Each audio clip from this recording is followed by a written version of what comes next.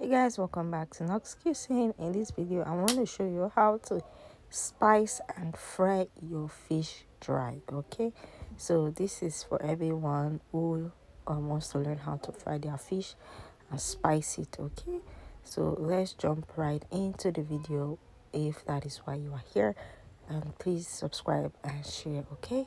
Hi guys, welcome to my food channel Nox Cuisine. My name is Kadi. The channel is about cooking, kitchen etiquette and equipment, guys.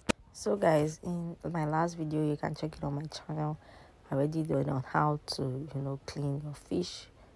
So in this video, this is my chicken seasoning. Okay, I know it's funny that I'm putting chicken seasoning on fish, but I don't really like the smell of fish and the taste of fish.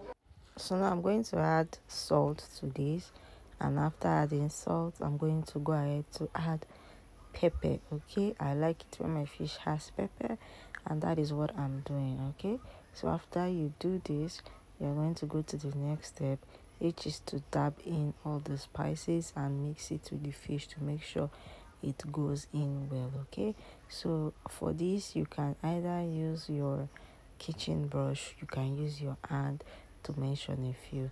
This is for the spices to go into the fish properly.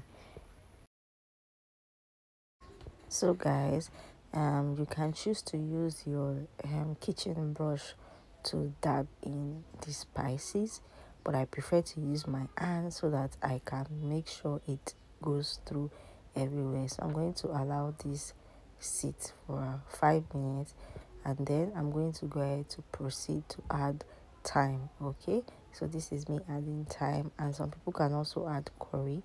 The reason why I'm adding all this is to kill the taste of the fish.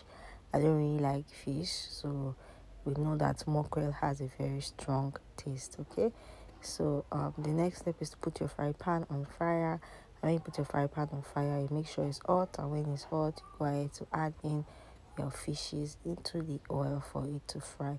So I want to fry this really dry, so I'm just going to put them all in and then let it sit for some time. Make sure to check it so as not to let it burn.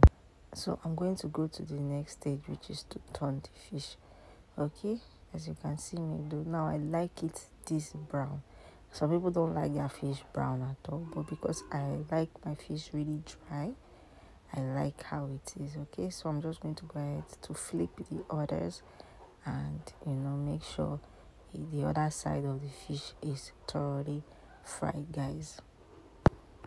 So it's important to know that there are different stages to fry your fish: semi-fried and burnt fried. Okay, so this is burnt fried, and guys, voila, our fish is ready.